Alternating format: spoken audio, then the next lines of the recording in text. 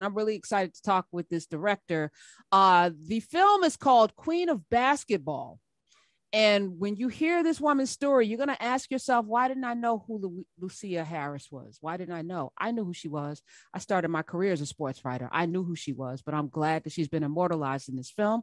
Let me welcome the producer and director, Oscar nominated, Ben Proudfoot. Welcome. Thank you so much, Karen, for having me. Good to see you. Good to see you. Now, the Proudfoot gave me Native American vibes, indigenous peoples vibes, and I like it. I like it. Am I stepping in that? It's a Scottish name. Is it? Yeah, my ancestors on my dad's side come from Scotland, a place called Craigieburn in Scotland. I'm glad you know that, because Hunter's a Scottish name, and my ancestors come from. I owned some people, and then I gave them my name. Don't feel uncomfortable. It's okay. I do this regularly. What inspired you to tell this story? Because Lucia, when we think about Lucia Harris, like the pioneer, the first woman to be drafted into the NBA. We're talking about Olympian. We're talking about 6'3", amazing, probably one of the best to pick up a ball during her generation. But a name we don't know. How did you find her?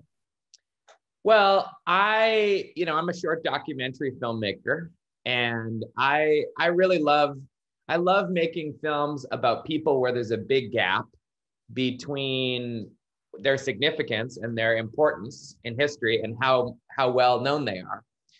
And my friends know that, my colleagues know that. I'm constantly researching for stories like that.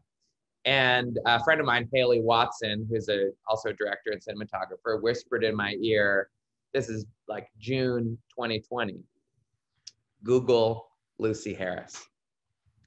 And I'm not a basketball fan, really. Like, I know nothing about basketball. And I Googled Lucy Harris, and I saw this incredible resume, right? First and only woman drafted into the WNBA. NBA. There was no WNBA. Yes. I misspoke.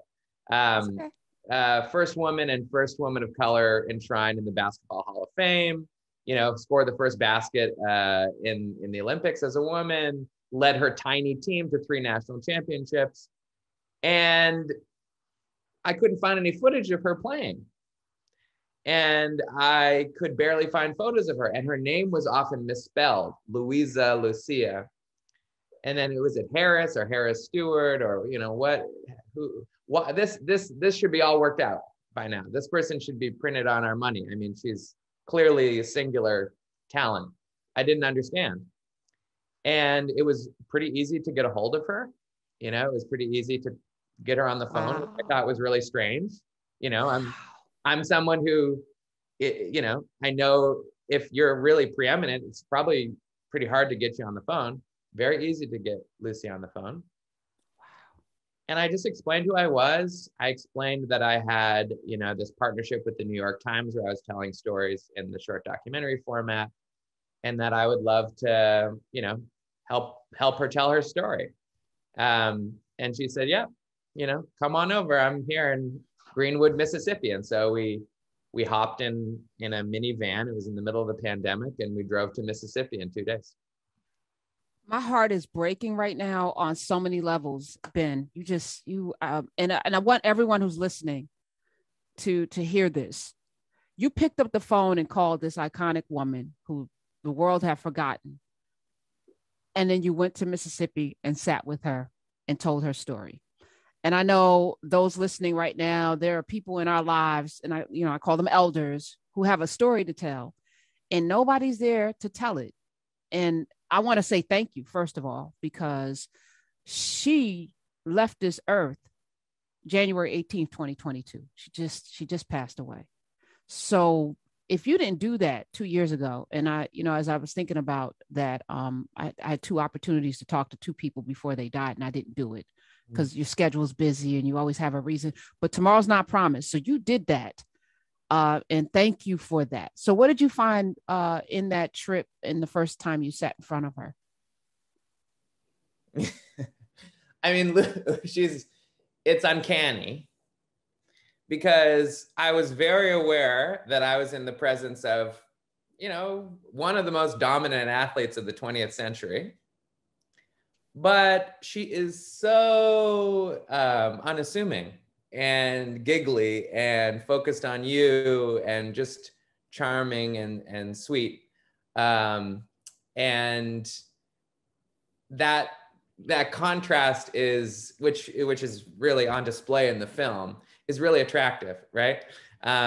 Because she's not this sort of brazen, pompous, arrogant personality that we expect from somebody who's number one, right? So that was the first thing I noticed was how comfortable she was.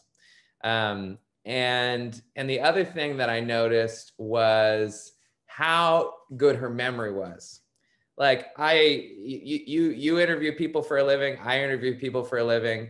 You're asking people something that happened 45 years ago. The details are getting a little soft. She remembered everything. I mean, she could tell you the specific narrative of a particular game, where it broke, who the other players were, how many points she scored in that game. She had an extraordinary mind, which was a huge deal for me as a filmmaker, because that's what we need. We need the details of the story. That was the other thing that I noticed, is how what a great memory she had, and then just how good of a storyteller she was, and how much was going on in her face, in her expression. Very expressive person, and it was just magic. When you have this combination of an unbelievable story, an incredible and willing storyteller with a perfect steel trap memory, who hasn't had the opportunity. That's what the documentary format is made for. She was born in Mississippi. Parents were sharecroppers. She scored 46 points, the school record in high school, and went on, of course, to Alcorn State, where she led that team to several championships, as you mentioned. How much of Mississippi shows? She actually said no to Alcorn State. She said no. I apologize. I'm sorry. Delta State. Yeah. How much of Mississippi is part of this documentary? A lot. I mean, I think she lived in Texas for a few years, but basically she spent her whole life in Mississippi. She was born in Minter City, a small town, in 1955. When she was 6 months old, Emmett Till was murdered in Money, Mississippi. Not, I think it's like a 15-minute drive. So that's the context. And she went to Amanda Elsie High School, which was in Greenwood, which is very proud. It has a huge billboard of Lucy when you drive into the high school there. And then she went to college at Delta State University in Cleveland, which is about an hour away west. And then Cleveland, Mississippi. Cleveland, not Cleveland, Ohio, people. Cleveland, Mississippi. People are like, Cleveland, Ohio. No, Cleveland, Mississippi, which is, it's a small college, about 2,000 students. And she took them to the national championships 3 times in a row. Pretty amazing. Physically, you said that she was, not what you expect from a champion. But I imagine 6'3". She left. The reason why she did not, I don't want to give away too much, did not take the NBA up on their offers, because she decided to become a mother. Yes. Right. And so we think about those choices. Men don't have to make those. They have babies all the time. They don't have to forsake their careers to do that. I feel like she leaned into that motherhood role. And so some of what you are describing as a mother, that met you at the door and wanted to make sure you're okay and see, physically 6'3", though, was she formidable? Because you're not 6'3". Oh, yeah. I can tell through the Zoom that you're not 6'3". No, I mean, physically she was formidable. I mean, she looked, her hands were enormous. I mean, it was not that she wasn't physically formidable, it was her personality was so soft and sweet, But yeah, she was in a wheelchair. When we conducted the interview, she had some problems with her knees. But she was even sitting down, you could tell this was an athlete and she, you didn't want to, yeah, you could tell this was the physique of a competitor. Yeah.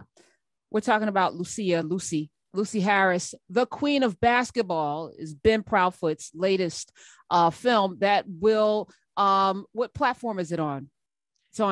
It's on YouTube for free. Everybody can see it. What? Yeah. All right. So what deal is that? What deal? Why would you do that, Ben? You know, because my goal isn't to make money off of this.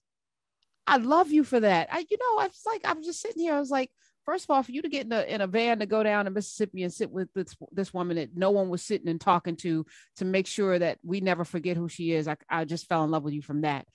But to put it on YouTube where everyone can see it and not make money, not, take it through a distribution deal or go to a Sundance or whatever. Thank you. Thank you. Thank you. Yeah. I mean, look, it's a beautiful thing because it combines, I mean, that's my passion as a filmmaker, right? And, the short documentary world is not one where you make money anyway. But I did, it's always been at the heart of this project to close the gap forever between her significance and how many people know about her. And it only makes sense to put it on a public platform where everybody in the world can hear her story from her forever.